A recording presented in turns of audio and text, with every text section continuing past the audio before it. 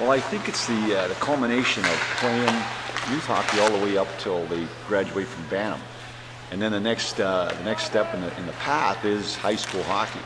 And high school sports, of course, in the Quad Cities is huge. And now these kids have an opportunity to play high school hockey, even though it's a whole bunch of schools on the Illinois-Iowa borders, both sides of the borders that participate. So it's a high school sport, and these kids are all in love with the game.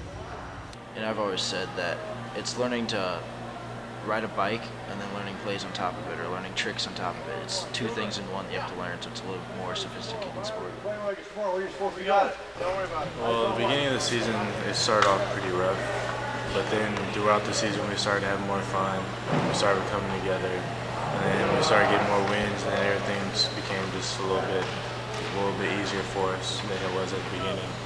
And then we just won state. It was just awesome. I think winning the state title definitely put us on the map, and people recognized, wow, they've become a great team from years past. Only winning 10 games my sophomore year, and I think 19 my junior year. We weren't expected to have much, but winning the 25 games in the season, I mean, just blew everything out of water, and all the press is coming to interview us, and that's what's getting us out there. It means a lot to me. I mean, coming in the season, we've never done anything this big for the community like our Pink in the Rink game for breast awareness, and that just goes so much further than our state championship game.